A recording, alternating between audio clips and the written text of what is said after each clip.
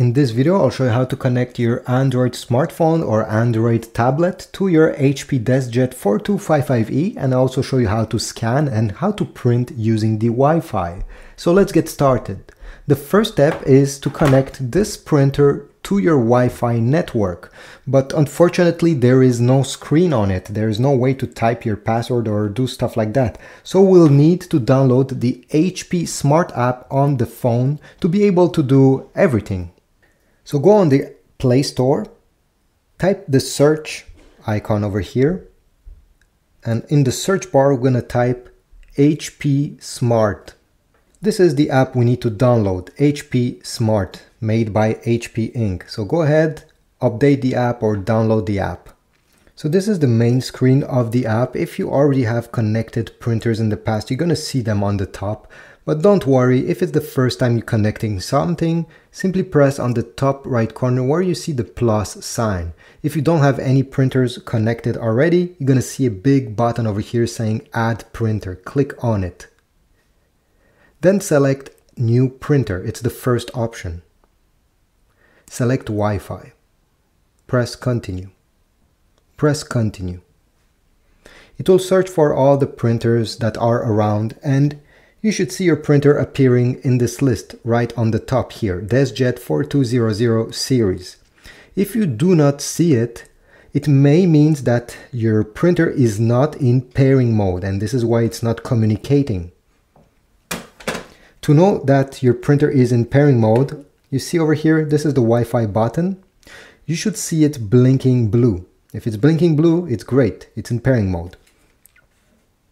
If your printer is not in pairing mode, what you need to do, I won't do it now because mine is, and I don't want to remove it from pairing mode. So you're going to press the Wi-Fi button at the same time as this X button, both of these at the same time for 3 seconds.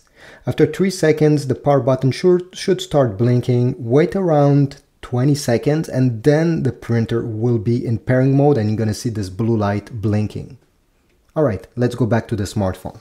So I will press on my printer. Now it will detect the Wi-Fi network that your smartphone is currently connecting, and make sure that this is the network that you want your printer to be connected to. If it's not the same, click on Change Network. Then press over here and type the Wi-Fi password of your Wi-Fi network. Press Continue. When you see this appearing on your screen, simply press once on the I button on the printer, and the setup will continue on your smartphone. Your printer is now connected to your Wi-Fi network. Press Continue. If you see this screen over here, it happened to me many times. I don't know why. Okay, we're sorry, something went wrong. Simply press Exit Setup. It's not that important, honestly, because the printer is now connected to the Wi-Fi. Now go ahead and open on your phone or tablet any files you would like to print. Here I have opened one. It was on my phone memory. Press the 3 dots. Select Print. On the top over here, select your printer from this list, HP DeskJet 4200 series.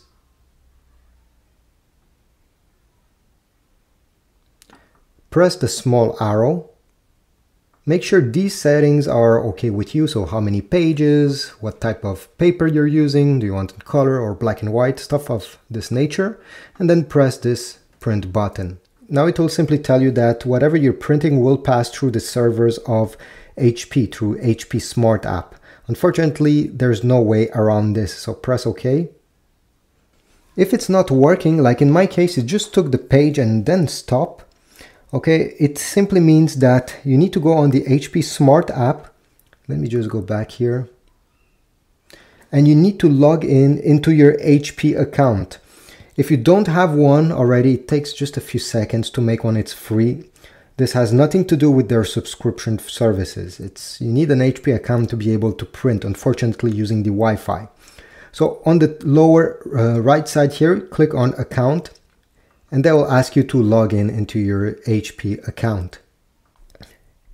And you can also print using the HP Smart app if you find this easier. So over here in this main menu, make sure that you select print documents or print photo, depending what you're trying to print. I'll select document, select my photos,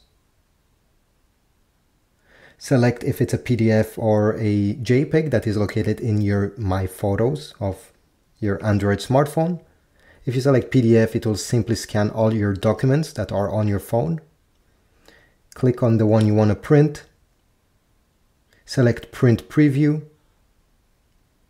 Select this small arrow over here. Here you can change a few different settings. So how many pages, you know, all the pages or only a few. Let's say I just want one page. So if you want in color and other stuff, press the print button when you're ready to print. And you're going to see printing now. Wait a few seconds and it should come out. So here's the results. Now let me show you how to scan. This printer has two different scanners. There's one on top over here. This is the automatic document feeder in case you have multiple pages you would like to scan at the same time.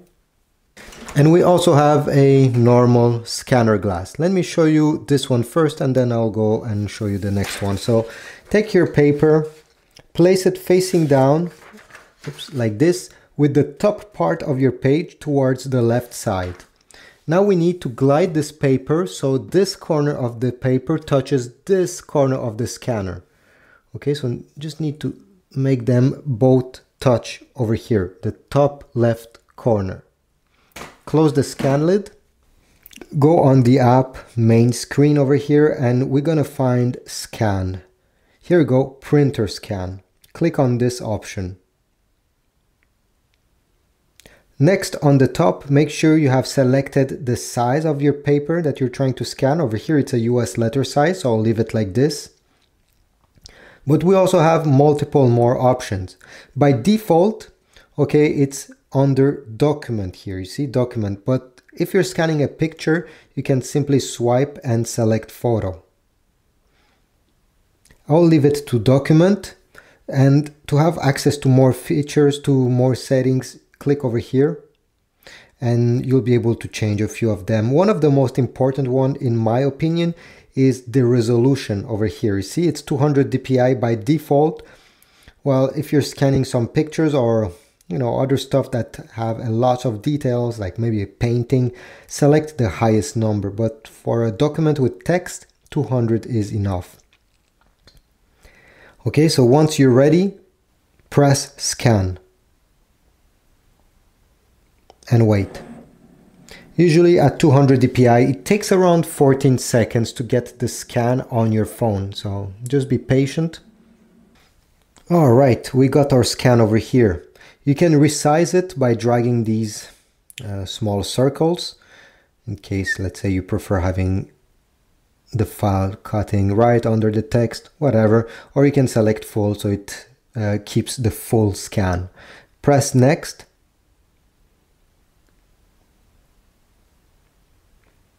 And now you'll be able to rotate the page that you have scanned.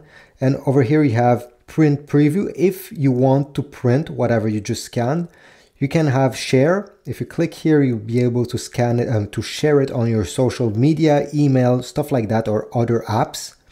And you also have save over here.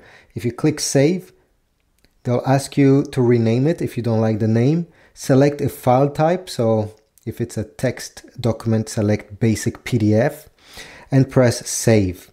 It will save it on your smartphone. You just have to decide on which folder you'd like this file to go. So let's say I want in my music folder. I know it doesn't make any sense, but you can do over here, press save, and the file, the scan got saved in that specific one. Now let me show you how this top document feeder works. Honestly, it's not complicated. Let me just remove this blue tape. Extend this small flap over here. Let's say I have these 2 pages I would like to scan, but this accepts even 15 pages. This is just a demonstration. So place them facing up with the top part of your document towards the left side. Like this, until, you see, you go till the end. On the app itself, let me go back on the main menu.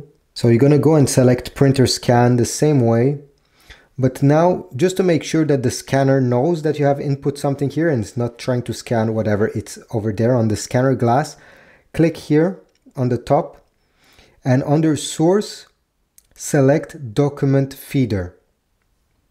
And that's the only difference. The rest can stay the same. Press scan and take a look what's happening here.